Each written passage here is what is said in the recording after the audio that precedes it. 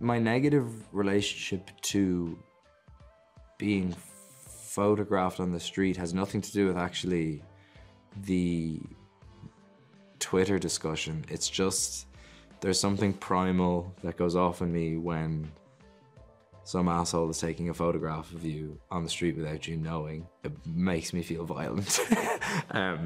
Or something, there's just something that goes like, I can't really describe it, and normally the people who do it, or almost, I would say 99% of my experiences with ever meeting somebody who does, like if they come up to you and they're like, can we just take a photo? Like if they're a paparazzi, they're normally nasty people in my experience.